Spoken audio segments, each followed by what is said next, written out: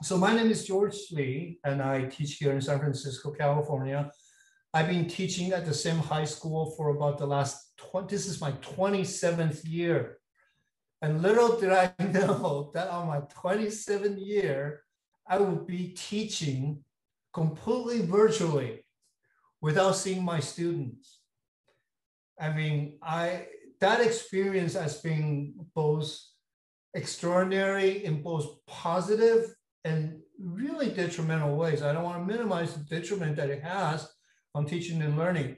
But as teachers, you guys all know that we are kind of a beacon of stability and of hope. And even if our students are feeling a lot of difficulties, I think one of our major job as teacher is to encourage learning and to encourage the curiosity of learning something new, despite of all the challenges that are facing us. So I've been teaching basically online, probably like most teachers around the globe, virtually.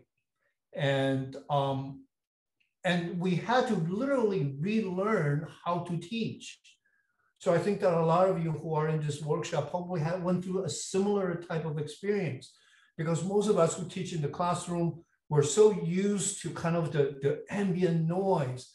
One of the things that I really, really miss is actually the noise. You know, before I used to tell my students, hey, Johnny, be quiet. Oh, you stop talking to another, you know, stop talking to Kim, or, you know, all those things, you know, and all those noises that used to be around me, and being able to, you know, a lot of the times we teachers, we always have eyes behind our heads, you know, we gotta know what's going on in this three-dimensionality, in this space, in this real three-dimensional space. And when you're teaching, you know, in a virtual space, all of that is gone. And I don't know if your students in other countries, like say in the Philippines or in Buenos Aires or in Mexico, or, you know, wherever you're teaching, when we are doing the virtual teaching thing, most high schoolers will not turn on their cameras, and it's dead silence. And all the things that I used to depend on, this chatter, this kind of, you know, student to student communication, student to teacher communication, all the things that I relied on to initiate my, you know, the eureka moment, the teachable moment, you know, and all those amazing interaction, the spark of teaching and learning, it's gone dead silent. So then how do I then teach my students with that same vigor in this virtual plane? And most importantly, and that's what the workshop is about, is how do we collaborate? How do we take a content and feel that this content belongs to all of us? And by us understanding this content, this subject, we all benefit from this collective knowledge. For example, when you're reading a book in your English class, right? One of the things that we used to do in the classroom is you ask one student to read one paragraph, and then the second person comes and read. And then there's this kind of almost a symphony, right, of different voices that then comes together and create this mutual understanding that becomes what I believe to be, and this term I'm going to be using, a constructivist theory or notion of learning, which means that knowledge in itself in isolation has very little use. It's knowledge that's shared, but most importantly, when knowledge is developed together, that it has its relevance and it has its power for transformation. So now that we're teaching in a virtual classroom, I couldn't lose all those ideals. Then hence the technology that we use. And hence I found Canva. I've been using Canva for about the last 2 years. And one of the things that I was communicating to Canva at that time was that there needs to be something that allows us to be able to work together at the same time. And the best technology that we were kind of used to using is Google Docs, where you can basically, everybody can get onto the document and write together, right?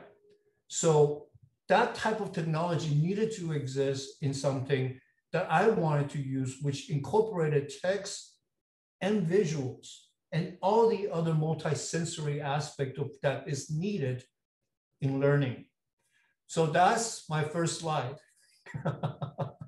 Canva workshop. So we're going to be talking some of that stuff.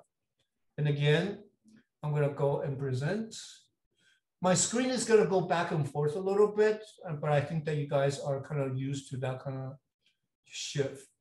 When I go to a different link, it will be, so now it's on full screen, okay?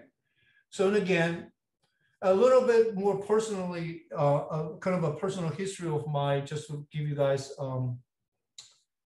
I gave you the context in which I teach, and now I'm going to give you a little bit more about myself. I was born in Taiwan, and at a very young age, I moved to South America. I moved to Paraguay, vecino de Argentina. And so I speak fluent Spanish, but because I'm of a Chinese descent, I also speak Chinese.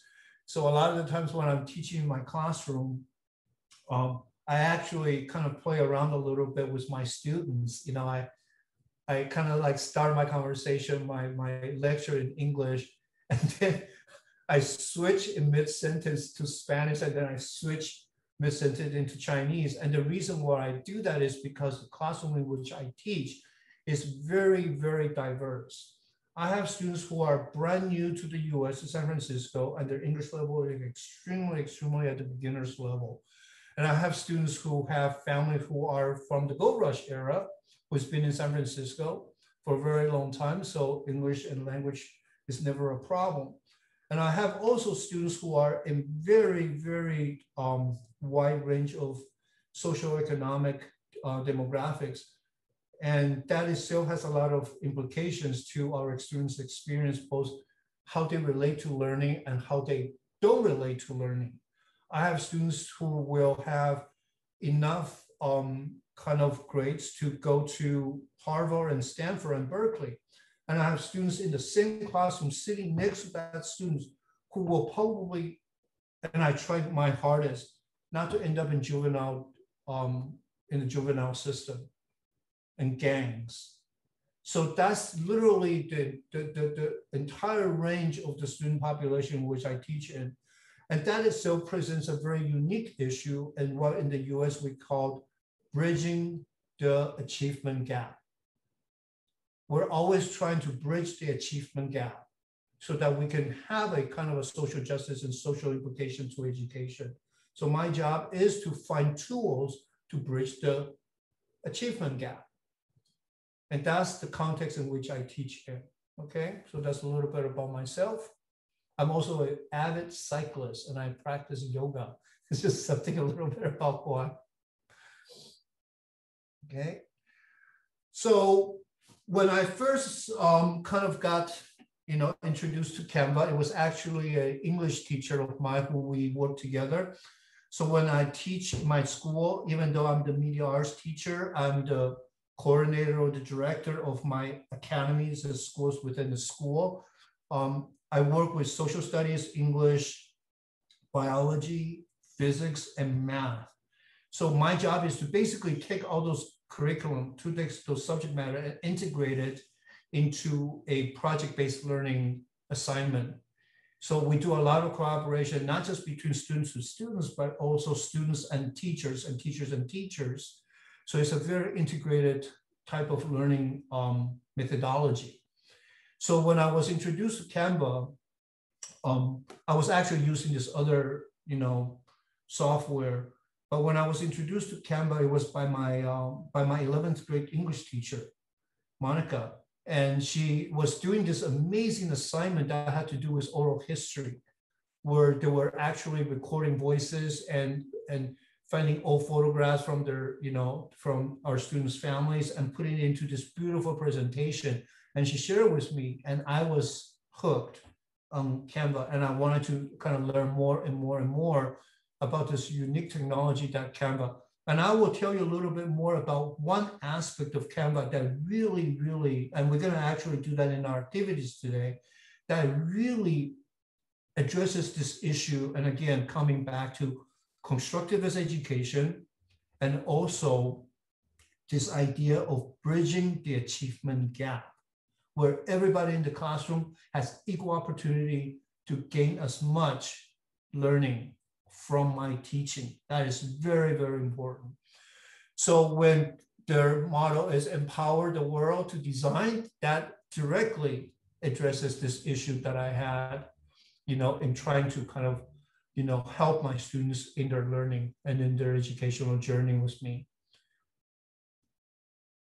So here again, this beautiful classroom in Australia, empower creativity and collaboration in the classroom. So when I read this, it's like, hey, I wrote this. I made a poster that was not actually as pretty, even though I'm a visual person, visual artist, I'm a visual artist. But this is, amazing. So this is the same motto that I would say of my own desire to happen in my own classroom, which is to empower creativity so that their creativity goes beyond of just the content, beyond just regurgitating what I taught them, is what is the next step? When they leave my classroom, where would you use it? That requires creativity. And also collaboration. And collaboration has to do with their ability to make social change. In other words, how to make their world a better place to live. And for us as teachers, we all know this, that a lot of the times the reason why we teach is because we see our students as our hopes and dreams for a better future. We went into teaching because we want to make the world a better place. But we also know that the people that are actually making those changes are actually not us. We're just preparing our students for the change to be better. So today's agenda. So what is Canva for Education? I'm going to introduce that to you a little bit. And I'm also going to tell you a little bit about my collaboration with Canva. Creating in Canva for Education. So this is more specific to how you create lessons. I'm going to share the collaboration on Canva and questions and comments. So when we're doing the collaborating on Canva, we're going to be asking you to join us in this activity. And I think that Jessica is going to manage that for us, so that people that want to work on this, we can. And I'll give you more details as we go. We have two assignments that you are going to be my students. You're going to act like students. And then we're going to basically go and I think that with an hour and a half, we're going to have enough time to really get the feel and the zest of what this activities really entails. So that hopefully when you get onto your own Canva template and you design those lessons, you can then replicate some of this kind of methodology and the pedagogy. Okay, so what is Canva for Education? First of all, most of you probably know it's free, right? A lot of the times teachers ask, other people ask, well, why is it free? But it is free, so that's great. So there are three major components to what Canva for Education is, and kind of relates to the previous slides. So there are millions and millions. I mean, there are millions of premium images. I mean, literally, there are so many images. And I will talk about the importance of this premium images issue.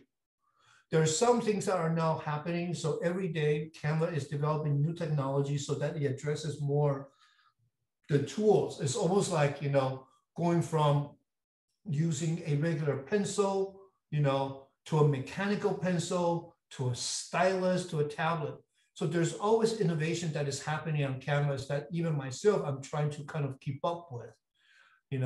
You can create presentations and lessons and add voiceovers, share directly with video link. This is a new thing that I'm actually experimenting now. I'm having a lot of fun in this last few weeks of school with my students. You can collaborate. You can dedicate classroom space to invite students and teachers to share, review, and manage your work. This is almost like a classroom management system here. And you can share your work to Google Classroom, Microsoft Teams, and more. I personally, in my district, we only use Google Classrooms. So if you're familiar with Microsoft Teams, you're more than happy to share with us in the future with me. But I use Google Classroom, and it's very, very seamless. So I'll share that with you guys a little bit more. Assign, you can share and review work as an assignment for students to complete, or individual or collaboratively. There's a way in which you can assign the individual assignments. I usually do in a format that is just more collaboratively, but I also done individual posters and individual thing where students actually work individually. But to be honest with you, most students like to work in collaboration because they get to see what they do. And I'll share that with you later in my examples of my students' work. And assign group work and template project-based learning that can be completed in real time, both in person and remotely. A lot of the times our students, especially in remote areas, even in San Francisco, their Wi-Fi sometimes do not work, so sometimes they cut out. So the project is always there. They can do it on their own time. So this is amazing. I don't usually like to assign homework because I do kind of believe that classwork should be enough, but most students actually use their own time to expand and extend because the assignment itself inspires them to want to do more. And that's usually what my homework assignments are. So signing up for Google, signing up for a Canva account, most of you who are here hopefully already will have one. So I'm going to go over this fairly quickly. Here's the site. And they're now working even more like in Canva, like they're allowing district to sign on. So it's much, much easier, so if you sign up individually, usually, you just need to have a school email. My students have also signed up, so they created their own, basically their own Canvas space, which I encourage your students to do, because when you assign a particular lesson, they don't necessarily have a Google account until they sign up for themselves. So I really encourage you, your teachers, your administrators, even parents to be able to sign up so they can be part of the collaborative learning experience. So setting up your class space. So this is my classroom, okay? This is George Lee's class. So when you sign up for the Canva classroom, for the Canva for Education, you get to have this unique denomination, which is a classroom. And if you see on the left here, right? So I kind of divided it up into projects, and also you can see this is my second period class, and it kind of expands to the bottom. I'll share with you a little bit later, but this is unique. And I use this with my school district email. So here you have, and the nice thing about the Canva classroom is that it's a much more visually inviting, it's a designed space. If you know, when you use Google Classroom, it's very linear, right? So it's very sequential to every assignment. It's very easy to find those assignments, but it doesn't give you examples. So when you look at the Canva Classroom, you literally can see assignments, and these are open for my students to actually see what the other classes are doing. And again, it's really encouraging kind of, my students to really see the totality of the lesson. So again, is to kind of get my students to see more what other people are doing and hopefully understanding how other students are actually learning. So you see there's a second period, created a 3-act structure storyboard. Right now in San Francisco, in the US, we have the Asian American Pacific Islander Heritage Month, and this is really important because of the current news events. So we made this anti-hate and violence posters with our students. We collaborate with SF MoMA. Here is another assignment that was started and inspired by an art show that was Frida Kahlo, and we did a self-portrait, assignment. So my students are able to kind of come to any one of this and open up and see it.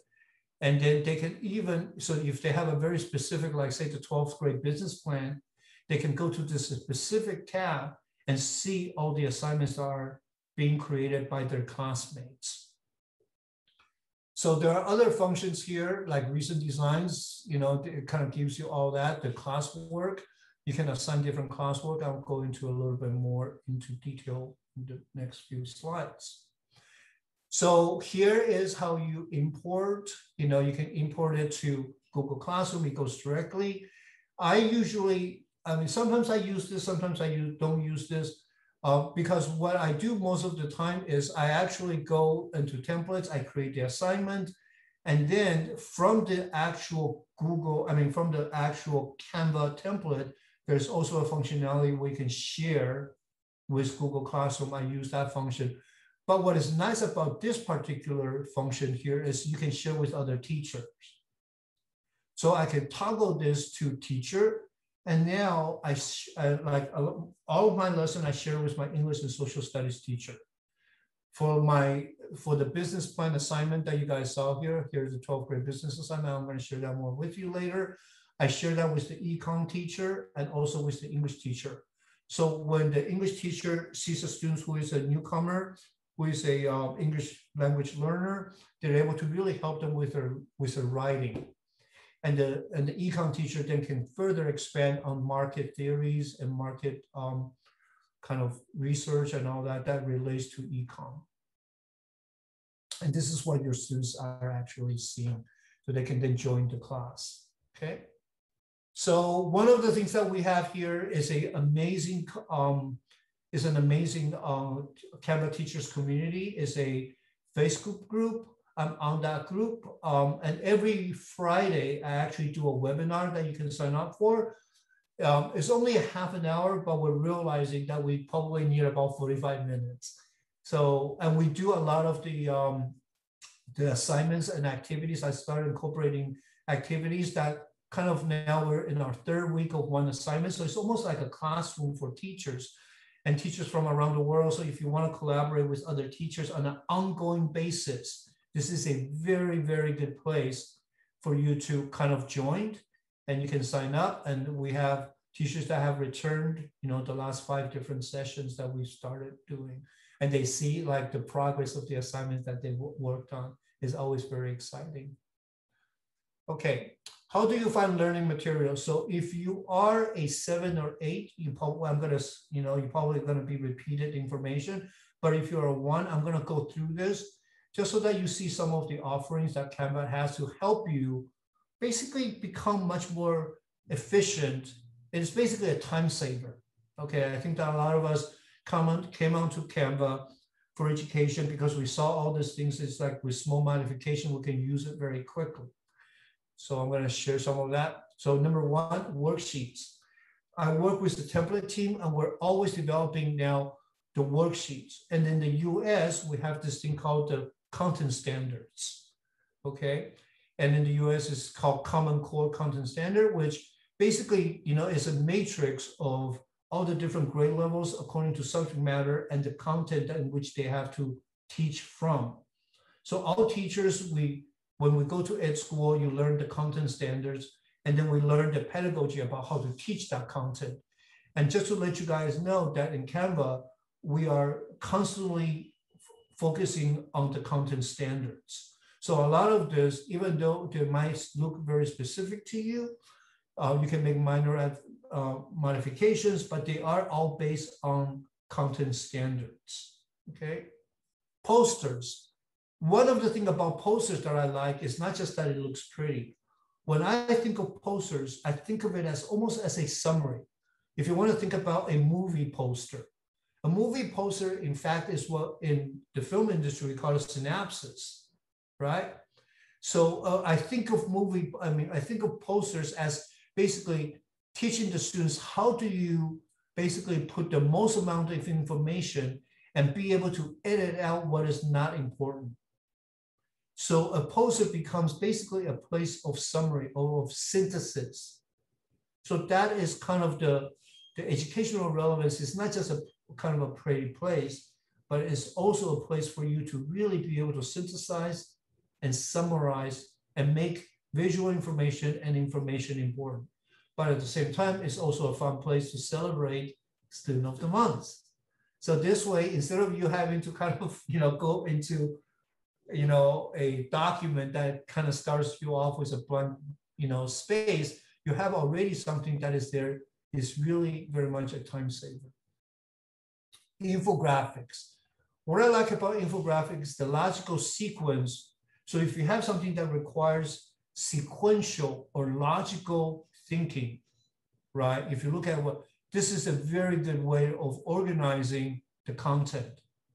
So it literally goes from, comparing to types, you have a logical sequence to your thinking. So if you're teaching a historical timeline, or if you're talking about the life cycle of a butterfly, all those have a logical sequence. So I think of all this template, not in terms of that just looks pretty, but is what is the skill set that we want our students to learn in terms of logical thinking, creative thinking, pattern thinking, or whatever it is.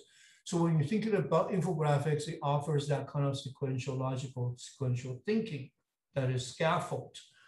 And another thing that is really interesting about this is that I use infographics and I share a lot with my other students, with my other teachers, especially in science and in geography, especially and even in math.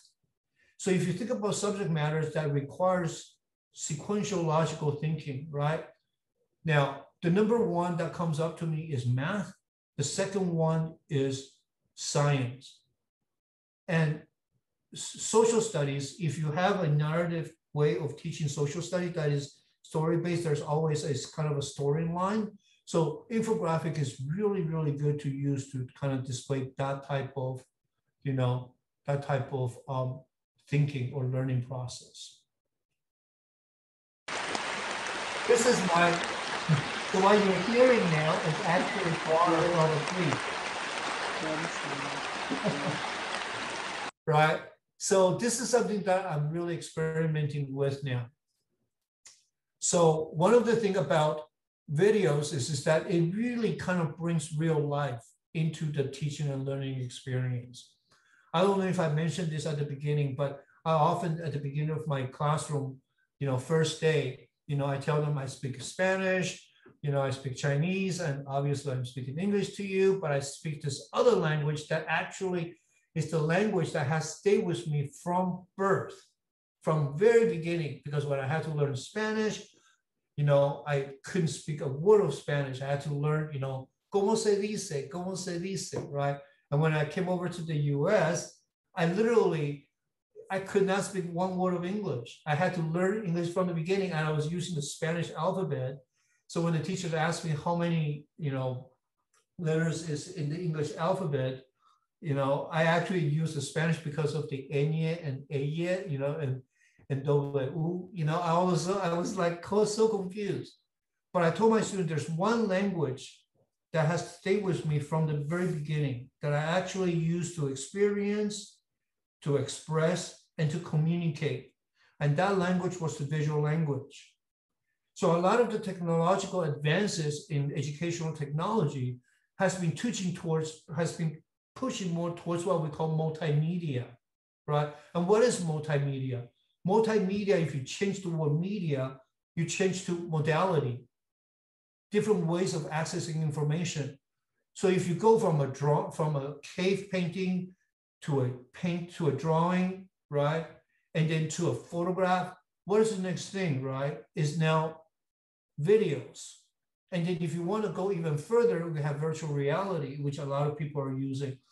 So now video is the most kind of seems technologically congruent with what our students are capable of handling in our classroom. And as you know, because of the virtual learning, the basic technology is a Chromebook. So SFUSD has literally distributed, San Francisco University has distributed thousands and thousands to every single student who needed a Chromebook. So that's the basic foundation. So videos now is actually pushing the boundary of what a Chromebook can do. So video is the next thing. So now this is what I'm experimenting. So in future workshops and seminars, I'm hoping to kind of share some of my experience of how do you incorporate, videos into what we call storytelling or logical sequence. How do you then show the growth of a butterfly using video, right? How do you tell a story of migration or diaspora?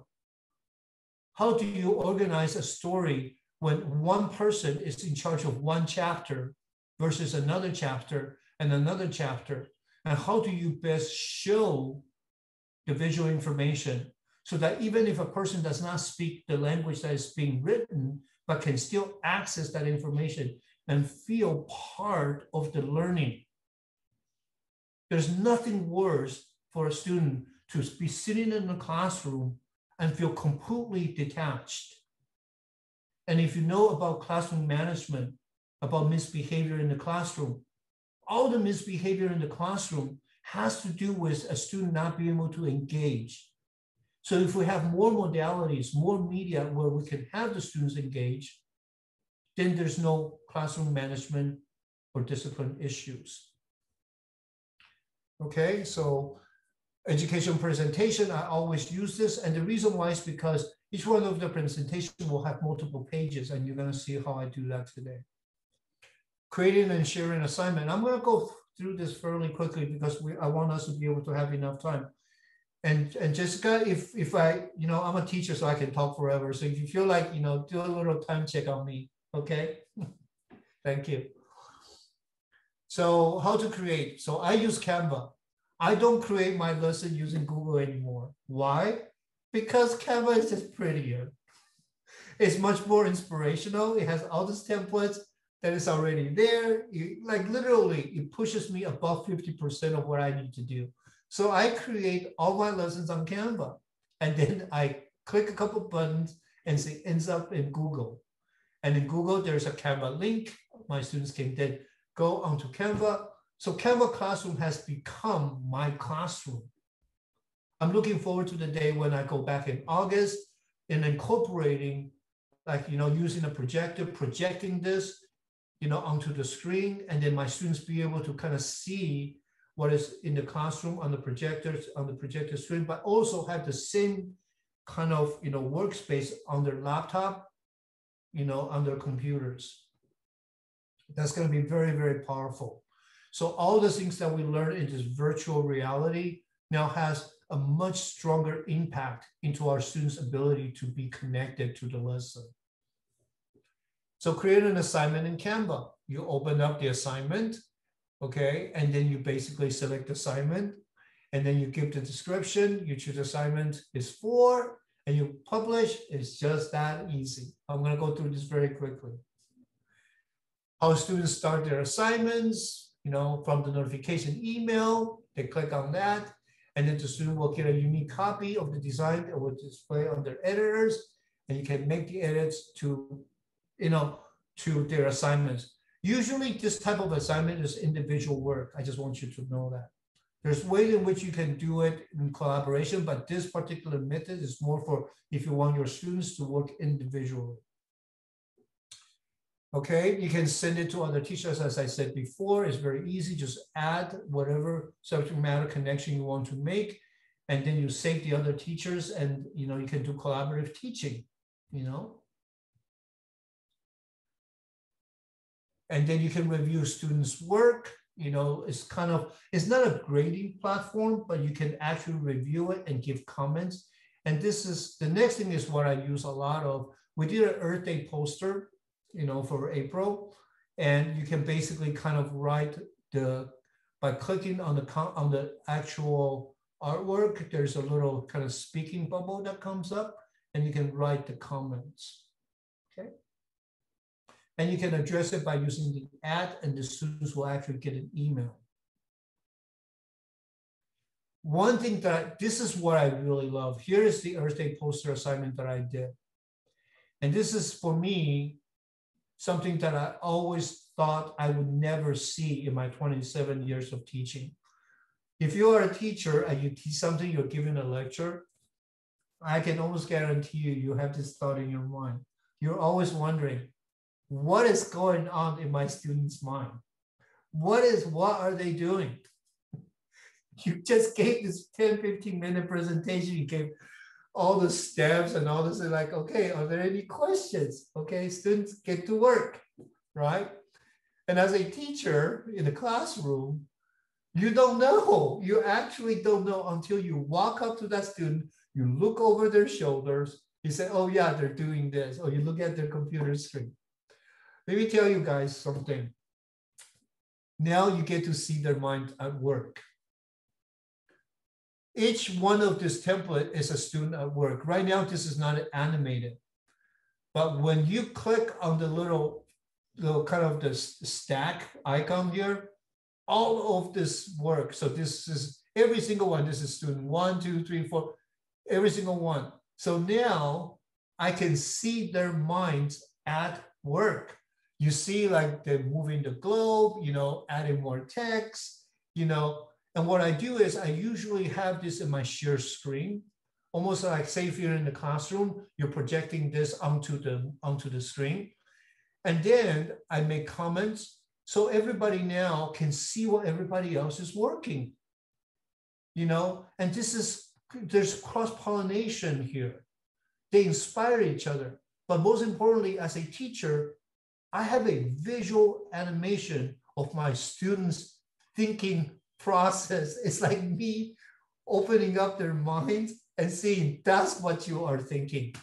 Or what if they're not doing anything, right? If they're stuck, then this is where I come in and I say, yeah, little Johnny, maybe what you can do is, add a few other things where the space is much more incorporated instead of just having images that are in isolation. So ask yourself, what is the connection between these four images?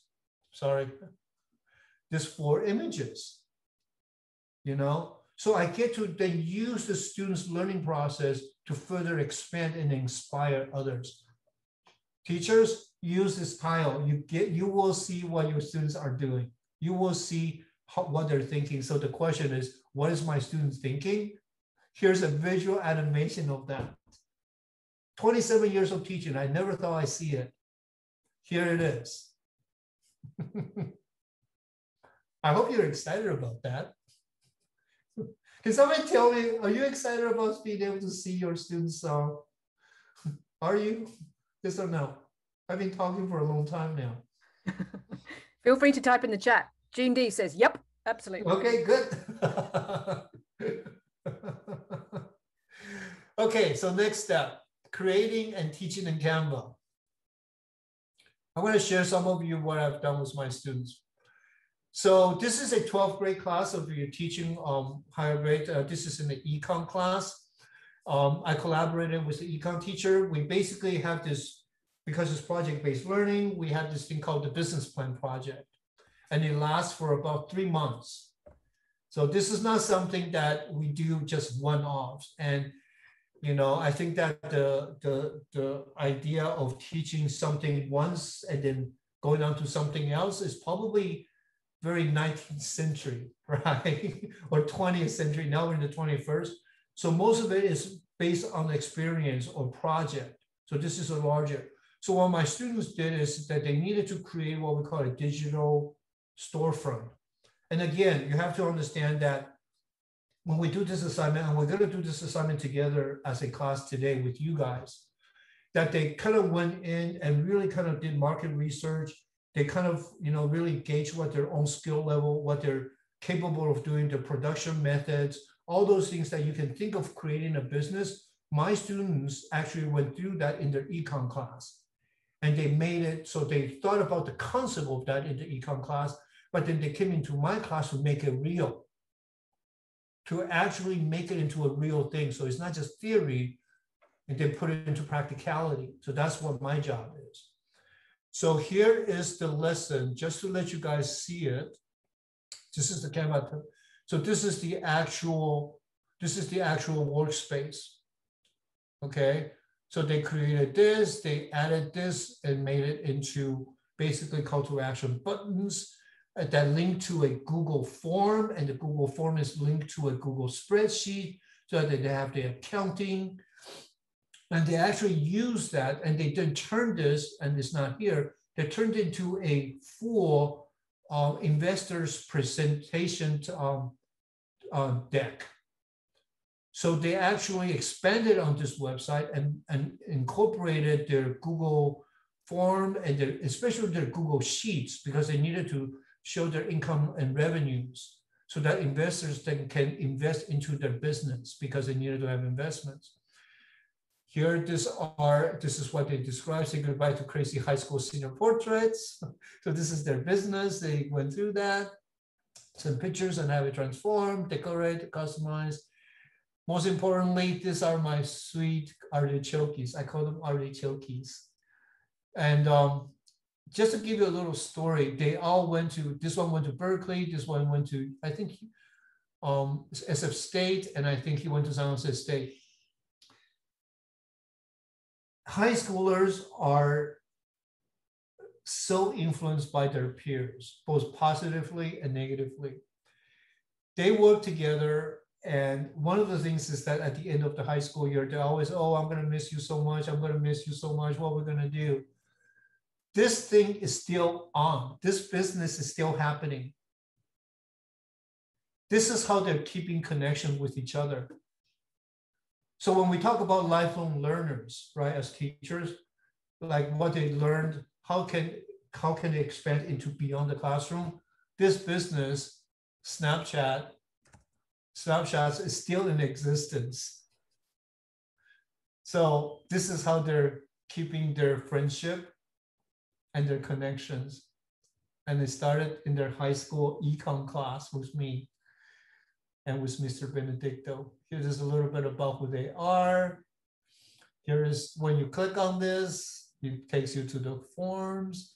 Here's their contacts. And this is just to show you guys a little bit.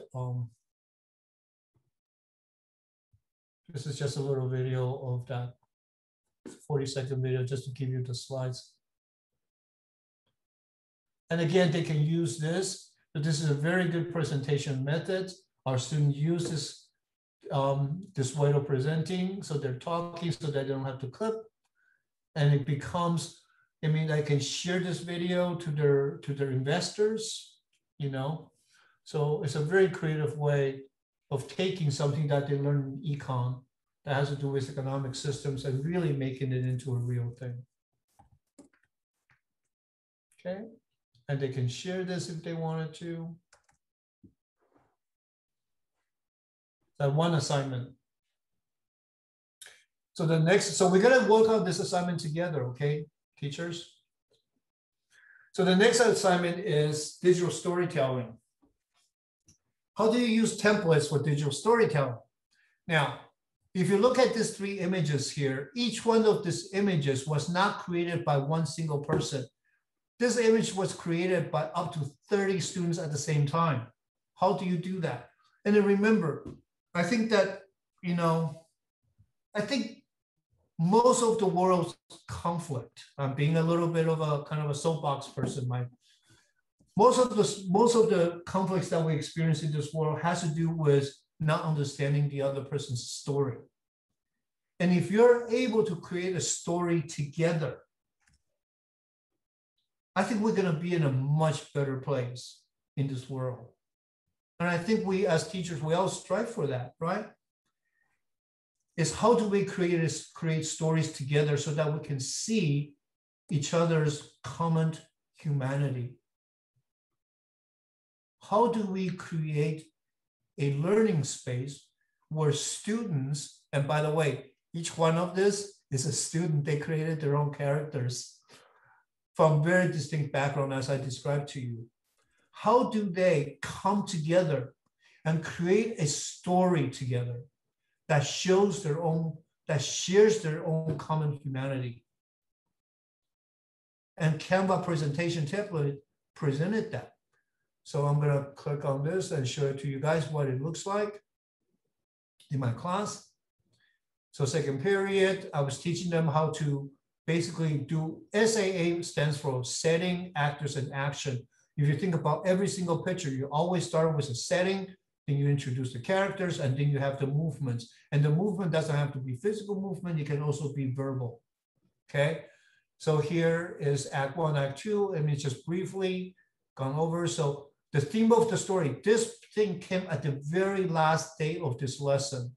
This was left blank until the very last day. And it took about maybe I think it took about 2.5 weeks to do that. Here is, so the idea was, I did not give them any prompt about what story they wanted to do. It was a blank piece, like it was blanked. And you will see what it looks like when we do this assignment too, in our second assignment. One person threw in a hut. That was the first thing that went in. It was a hut. And the next person threw in an island. The next person threw in coconut. Then the next person threw in rainbows. Next one threw in oceans. That's how they started. Each one added to what was already there. There is a fun acting improvisational game in the US called Yes and. Basically, you listen to what the person previously said and you add to that story. So this is basically the same idea. Now, so here, when this says add notes, oh no, here actually notes. Here, let me click on this. In the copy version, it doesn't have that, but I'll show you that when there is one. So you use this template as a place to incorporate both the written text and the visual text. And remember, I have students that do not speak English, but they're able to go to Elements and type in house, and they're now able to add to the story. Nobody's left behind. Nobody is left behind.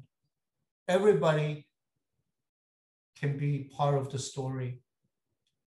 I love when they put the BMW in there. Melvin did that. And everybody, after Melvin put the BMW in there, every single person started writing, can I get a ride? I couldn't believe it.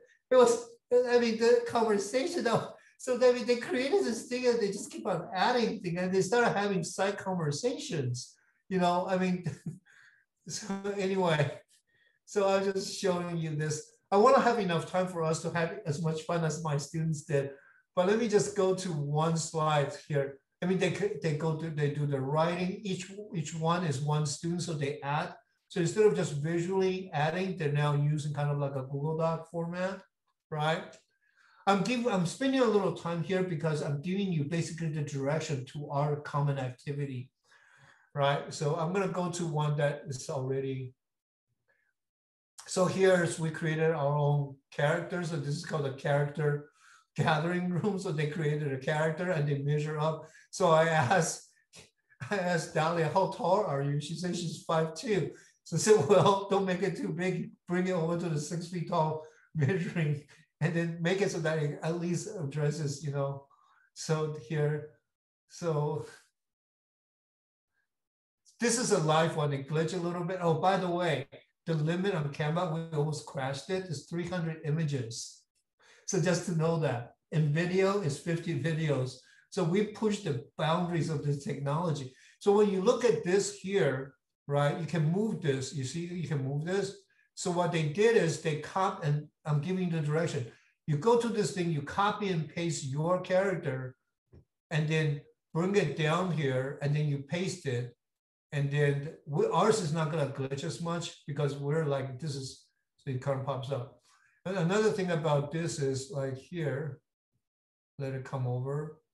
So you see this, you can move the guitars and stuff, you know, like all this is, so this is, and what I did is I took a screenshot because it was glitching. So now it minimizes the images. So here is, here, let me click on this. You can see the notes. This is, see, they now write the scene description. So if you know what a screenplay has it has scene description, it describes the scene. So incorporating that, this is INT, interior, gift shop, morning. So this is basically a screenplay, but it's a visual screenplay. I'm going to go to the very last page because it was so sweet. How do you end the story? How do you, and this is, let it come over. How do you end the story? The story never ends, but how they ended the story was, they said, we're going to end it up in front of our school. This is the front of my school. This is Balboa High School. And what they said was, we wanted to have a picture day. And this is the return. It's the first day of return after being in isolation. So they created a story where it took them to a fantasy world of Hawaii. But ultimately, where they want to always be is actually at school. And because I call them my artichokes, they created this for me. I didn't create this. They collaboratively created Mr. Lee in black turtleneck. And here is the notes. Right here, I'm smiling on my media arts class. They wrote this for me. Isn't that sweet? Again, each one of them was part of creating this collective story, and which you are going to have experiencing today. Okay. So activities, business plan website. We're going to spend a little bit less time here because it's pretty fast, because it's just changing. And then we have the visual screenplay. So so we need about 3 people, you know. So if you want to, I think that Jess is going to we can have more people if you want to, but just note that when we have too many people on this particular template, it's going to be a little bit chaotic. But, you know, for this particular, we want about 3, maybe 5 people if you want.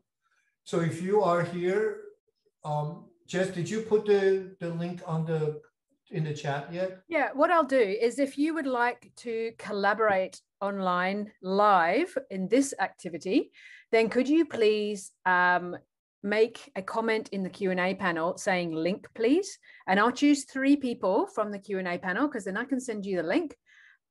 Just do it in the Q&A panel, because then I can send the link directly to you. Otherwise I can't do it in the chat because not everyone's name is coming up there. So Jean, fantastic, sending you the one now. So I'm going to choose 3 people, but we've got another activity after this where we'll need a few more people. So you can. Yeah, we're gonna have a lot more people. That one we can go a little while. Yeah. Okay, cool. But this one, let me just give you a little bit more context here. So remember what I told you is that you have to now imagine. And we can work on this. You can change the font. You can change the name of this business plan. But just to give you guys a little context here, when I did this, right, I just type in, you know, like websites.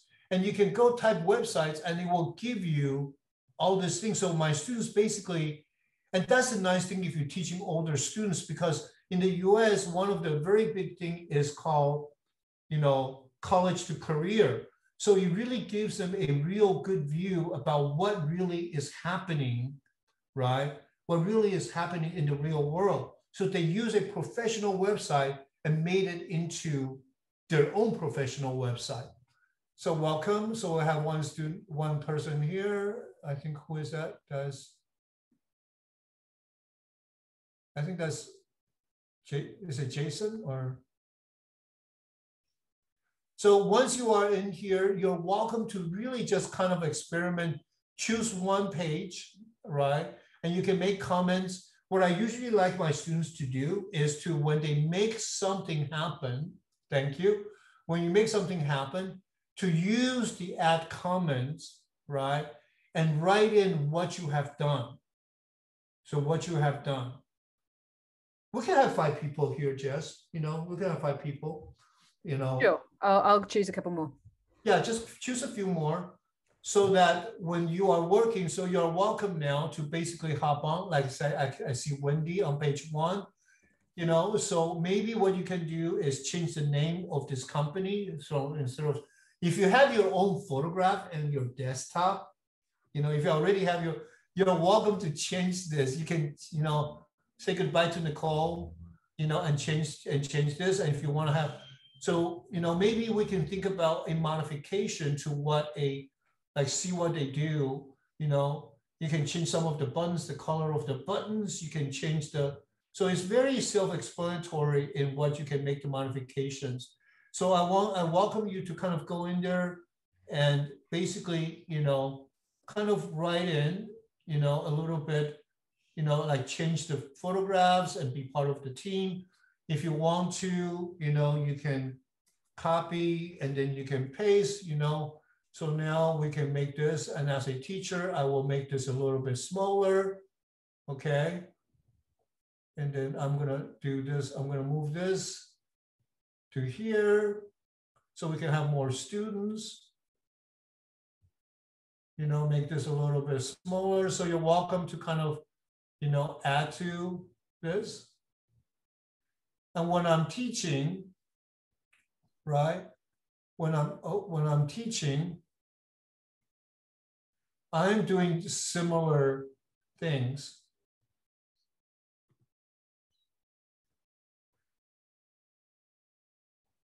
And, you know, a lot of the times like one thing is all these images are not grouped together. So what I want to do right now is, look, I can do this and then I can say group, right?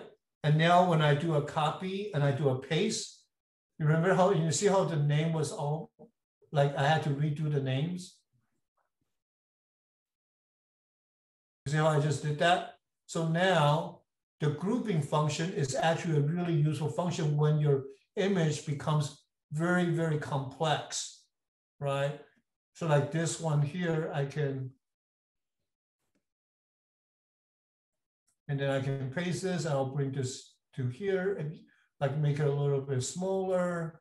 So I'm adjusting the template in which my students are actually working on, right? You can make it differently. Hi, Jean, nice to meet you. So here is, I'm gonna make one more. Why don't we have 1, 2, 3, 4, 5. Why don't we have 6 people if you want, Jess? Yeah, I think we've got about 6 people now, actually. Oh, you have 6 people? Okay, Yeah. great. So I'm gonna copy this, I'm gonna paste it. So this here, you know, you can kind of arrange this and you can move this while the students is working. So here I was talking about how important it is. Here, look, when I click on this, I get to see what you guys are doing, right? I get to see the movements. Like, you know, somebody created a new page and changed that. I can literally see this happening. Another thing that I encourage people to do is to, you know, kind of go to different slides and make comments about what other people are doing. So what I encourage you to do now is you get to see D. So what I would do is I would add a comment. I'm going to make this a little bit smaller so you can see the comments much easier. So I can then say, okay, add in D, right? Like very nice photo, right? And then exclamation mark. And now I can add something else like, I like the background, right, of your photo. And then I can make a comment. There you go. So I encourage you to, you know, we need professional, absolutely. So more photographs, you know. So if you want to type in, like use elements, you know, you can type in, you know, I don't know, men, and then you can do photos. I don't know who this person is. Let me see if I can find somebody who, you know, you can add to, you know, here, I don't know, maybe I shouldn't. Anyway, so you can make different changes. So that's one way of doing it. But I do encourage you to kind of, you know, really work on using the chat. So if I go to this one, maybe, you know, you can kind of change this to a different language. Like say, what about if you speak a different language? I have this one page. I can duplicate the page. Now there's sobre nosotros, you know, so if you want to make this in Spanish, you can do that. You can change the text, right? If you want to add one more function, maybe you can add a button that says, you know, yearbook, you know, somebody, and then we have a yearbook, you know, function. You know, contact us. You can change the background of the image, you know. I'll let you guys work a little bit. So I like this image here of the hand kind of connecting. So what I would write is, you know, who did, I don't know. If you add something, use the comment buttons, or you can use the notes button if you want to. You can just say, I added, and then write your name on there. That would really kind of allow us to see basically how this process is being, you know, how this process, that was I want to get rid of that. Okay. Make sure that you change your names. Thank you. Hi, Sonia. Sonia, where are you teaching from? If you want to unmute yourself, please unmute yourself. Let's have a little conversation. People who are working on this. I would like to hear some voices. Hello, yes, I'm from North Carolina. Hi, North Carolina. Nice to meet you. How's the teaching going over there in North Carolina? Well, we are in early school, so this is our last week. Oh my goodness. Oh my goodness. Are you guys going to have a real graduation or a virtual graduation? We're having a real graduation. That's wonderful. So, oh yeah, there you go. So you just added, that's great. That looks beautiful. So you guys are now, this is a new team here. That's wonderful. Hi, Wendy. Let me see what other people are doing here. If you want to kind of change this a little bit, if you want to, just don't worry. My students know that their project is this is not the one. So you guys can go, as creative, as inventive, as explorational as you want. Sobre nosotros, thank you so much, Alejandra, for doing that in Spanish. Samshas es una pequeña compañía que facilita la toma de secciones de fotografía. Thank you so much for doing that. So now we have a different language. How much more time do we have? We still have 24 minutes, right? Yep. Okay. I think we're going to give this about a couple more minutes so that we can go on to the next one. What do you think, Jess? Does that sound like? Yeah, I think that's perfect. Gives us a good 20 minutes. So that will give us a little bit more time. So again, this is, to summarize this assignment, like this is an econ assignment. We just use a template for website, and the students were able to really be able to incorporate their ability to basically make something conceptual, from their business into something that is a digital storefront. So this is a very straightforward, it's in a very kind of almost a traditional way in which most teachers would use a Canva template for their teaching and learning, right? For our students. The next one, and sometimes I do this, and I say website presentation. I usually like the standard. So sometimes like we can open up the website, we can see it. Here's the website. Can go to services. Can send pictures. We have more. You can add to it. We have our right about and about, right? So right now about is in English. So I'm going to get out of this. But this is what you're working on. So I'm going to go to this one. And instead of saying about, I'm going to then change this to sobre.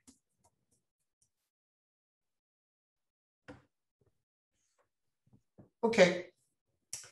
So you guys are welcome to stay here if you want to and continue to work on this, and maybe we can come back to it towards the end just to see what are some of the changes. But I'm going to go back to the presentation for our next assignment. So our next assignment, before we do that, if you want to write some questions and answers, comments about the business activity, can you please write it in the chat?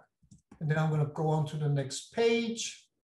I'm going to go and take you guys into this amazing world of creating a story together.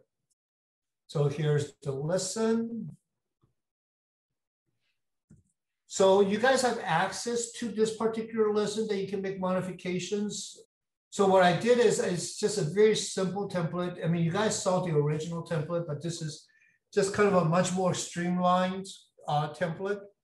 So the questions that we're going to basically ask ourselves is, where do stories come from?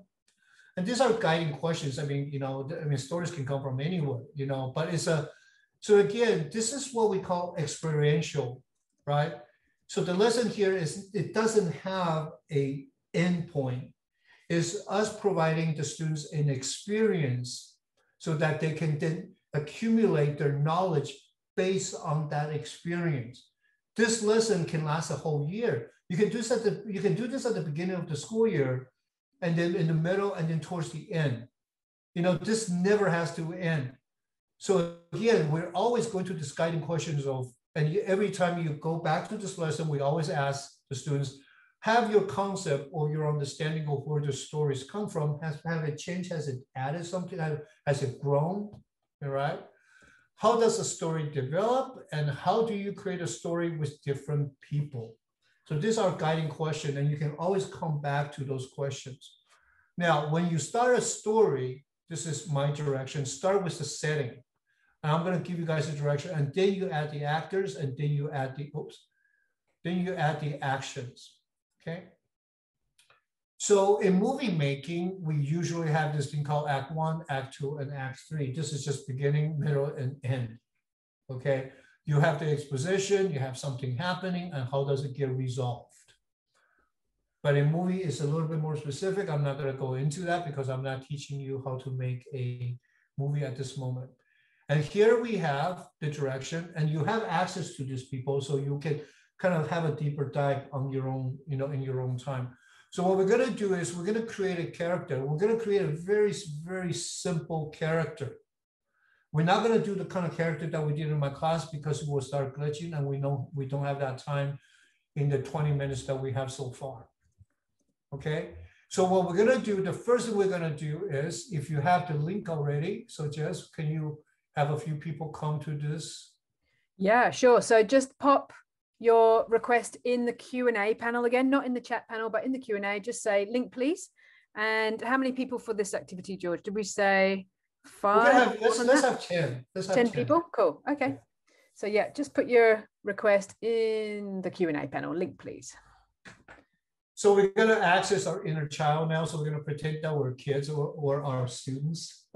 But this the reason why the comment is, the reason why I chose this is because it allows much more greater flexibility to, it's basically like a blank page. And I'm going to talk a little bit more about how I kind of did this template. So welcome. So what I want every single one of you to do now is to come to page 4, which is what we call the character developing room.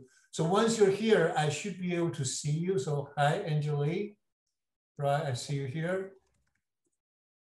And I want you to do one thing. I want you to click on here, and I want you to click on add comments. And I want you to say, hi, I am George Lee. Sorry, my typing here. Just introduce yourselves, please, using the chat. Once you get to the character developing room. Hi, age. Angie, is it Angie? Angie Lee? Yeah, hi. Wendy, can you please introduce yourself? Hi, Jean. Everybody just kind of introduce yourselves a little bit. Usually I like 50% when I'm doing this because it's just enough size so you can still see all of this. I'll make this a little bit bigger, depending on your screen size. So the first thing I want you to do, we're going to quickly create a character. So either, you know, as you know, however you identify yourselves, you know, you can type in girl, right? And then you type in.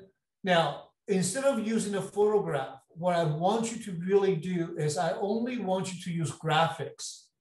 So only use graphics. And this has to do with just basically the style in which we are using. So I kind of created a little something here already from before. So like say, if you want to use this, you can click on here and here's the character, right? I want you to do that. So create. I won't be able to identify you by name, but create one character. See if you can have one, if you can have a full body. If you only want to be a character of just a floating head, you're more than welcome to do that. But that's your character. But because the reason what I want you to do is I want you to kind of like say here, you create this character, here's this character. The next thing I want you to do is actually to type in face, because I want you to kind of have one other element. So I want you to create a character that is not just something that Canva created for you, but that is a character that has some unique personality to who you are. You see how I just did that? So create that character on this character page, drag the, and again, we're only using graphics. So, and if you like that head very much, then you can type in body, and maybe you can have a tiny bit of a body. So after you create the character, if you want to save time and you don't want to personalize it, that's fine too. You can just write, you know, boy, oh, sorry.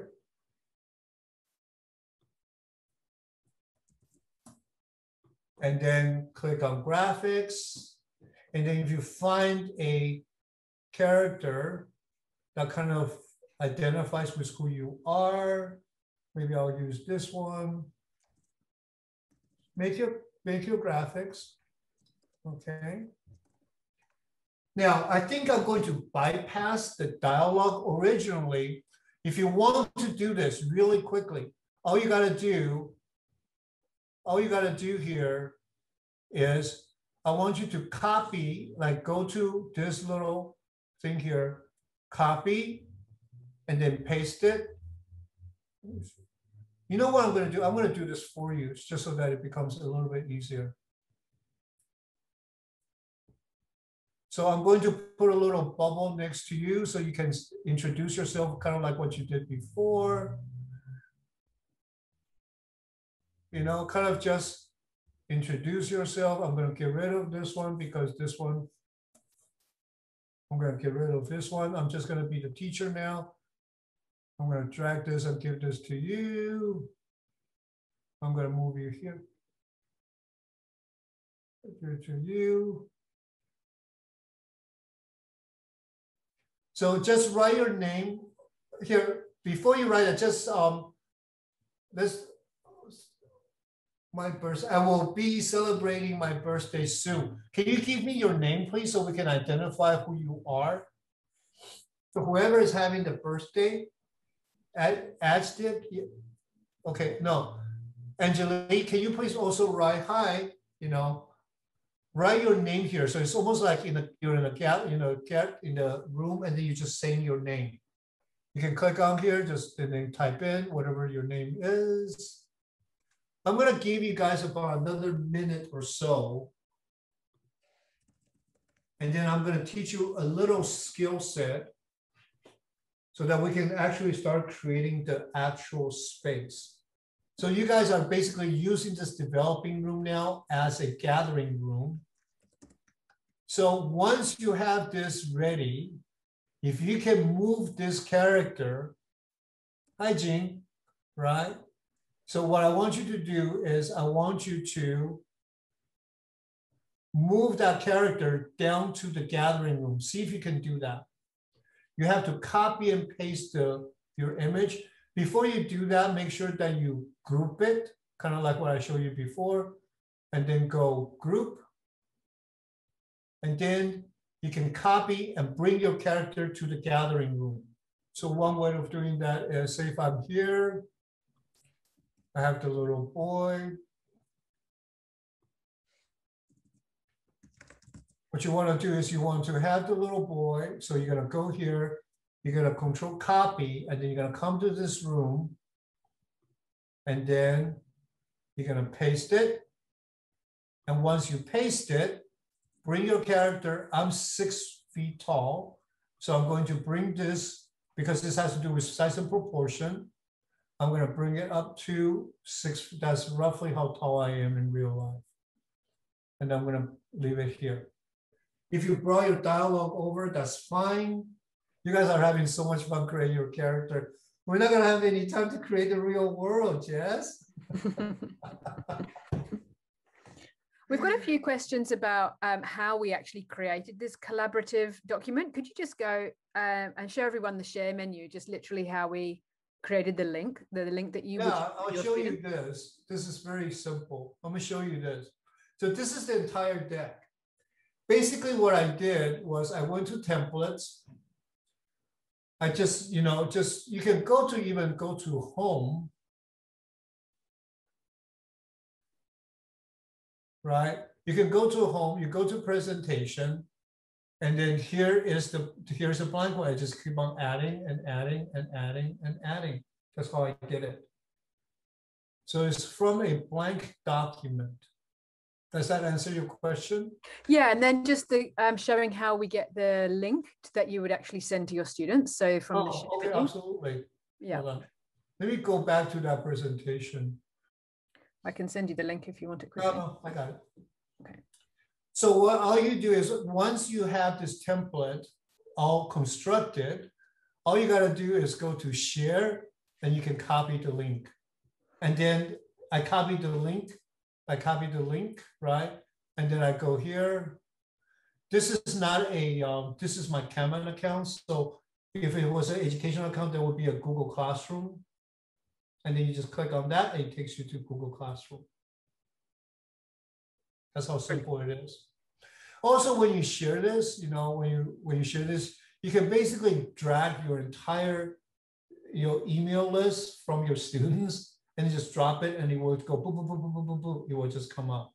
And then then make sure that when you share this, that you can edit, because when you can watch, you can edit, right? So make sure that you click on, you can edit. Fantastic. We've got another question from Maureen saying, is there a way to record the page or the template as the students make the story? I think it would be nice to watch how the students create the story. So if you wanted to record it. Yeah, I think the only way that I thought of right now, and thank you, is it Maureen? That's it. Yeah, that is an amazing, because what happens is, it's like, say if I click on this, like you saw the students working, like you see how, you can, I don't know if you can see, when you have more people, you can see it more clearly. So you see that thing is moving, right? So if you click on this, you can actually see them moving around. Hold on. You can actually see them moving around. One way of doing this, because we use Zoom, I was thinking about basically recording my share screen. And then you can see the animation of their thinking process. I hope that answers your question. Okay, great. So we have enough. Wonderful. Now, leave your character there. So the next thing we're going to do is we're going to basically start creating our first scene. Now, if you see the background here, the reason why I chose this particular background is because this background has a faint horizon line. It's a suggestive horizon line. And this suggestive horizon line wants you to start with the setting. So if you think about setting, what is in the place? Don't think about your character yet. I don't want you to think about your characters. And I don't even want you to think about, I don't want you to even think about what you're going to do. The first thing you think about, if you think about a play, you need to have a stage. We need to create a place together. So what I want you guys to do now is to type in, using the elements, think about some element that would be part of a place. And we're only working on this first template here. We're working on scene 1. So everybody come to scene 1. Wendy, thank you for being here. There we go. We have a living room, right? Now, in this living room, there's already a lot of different things. There's a sofa, there's cushions, there's a table. Can you deconstruct this even more?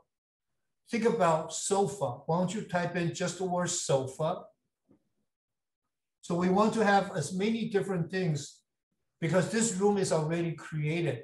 So choose a sofa and bring it to, see if you can actually create this room, which is already finished, right? Already finished, there you go. So I'm going to delete this page and we're gonna basically create just a room. So we have 2 sofas here. Now, when you see a sofa, you see a plant. This is where this idea of yes and comes in. See sofa, now we're gonna add a table. Yes and. Yes, and we're now gonna have a bookshelf, right? What other things can go? And when you're looking at this thing, look at the size and proportion of things. Maybe you can make the sofa, if it's further away, a little bit smaller, right? And then if you have a sofa that is a little bit closer, look at what other people are doing so that when you are adding your story, your image, it corresponds to what other people have done so that you match. So you're always asking yourself, it's not just and. Please make sure that you have a yes. Look at what other people have done and add to what is already here. I'm going to let you guys create that. Wendy, can we hold off on the characters still? If you want to have a pet, then we can have a pet, but we can have a cat there, but let's just think about things that goes in a place, things that once is not moving. So if you have a cat, we can add the cat a little bit later.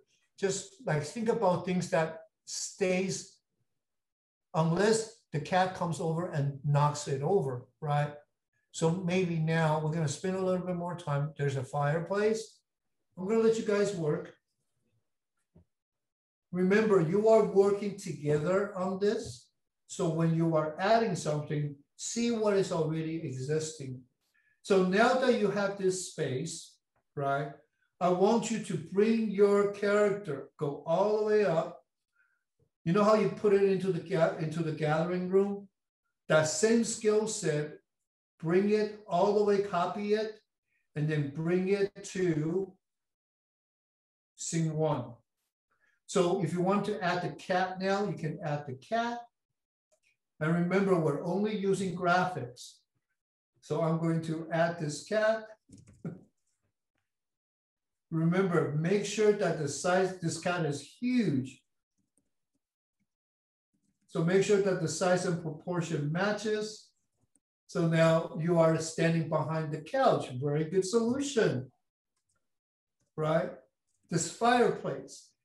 Is this fireplace in the place where it matches the other one? So if you added this fireplace, see how you could incorporate it into this overall scene. And if you see here, there's a huge wall space here with the light. And you can do, one of the things that you can do is you can sim something behind.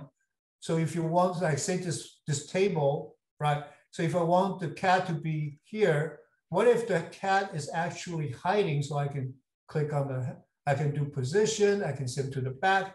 Now this cat is hiding behind the bookshelf. Is a shy cat. Wow, time went by pretty quickly. It sure did. I can't believe it's just, I mean, I want to work on this thing. Like if you were in my class, I mean, I want this to go on for another hour, you know?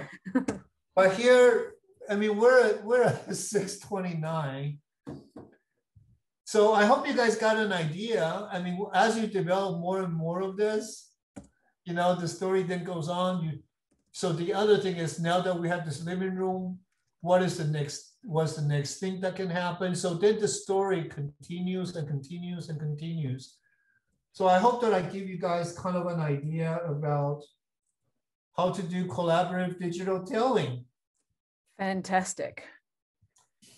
Yeah, we had a lot of questions. Lots of people are very excited about the collaboration potential and ability of Canva for their students. It's a game changer, some people were saying. So thank you so much, George, for sharing those ideas with us today.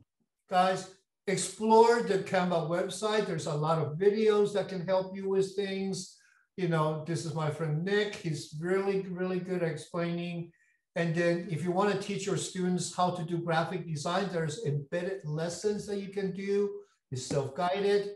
Now, thank you very much. I think I'm done talking. Thank you. Thank you. Thank you. Amazing. Lots of thanks coming through in the chat. I hope you can see that, George, if you've got your chat panel open. Thank you. So inspiring. Thank you so much. So yeah, we're hoping to do another deep dive webinar with George in the not too distant future. Yeah, and also, you know, the Facebook community group, I do a webinar every Friday, so you can sign up to the Facebook group, you know, see there again. Yeah, absolutely. I'll put that link in the chat as well.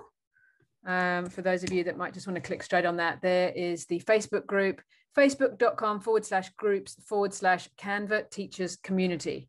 Lots of teacher goodness on that site as well.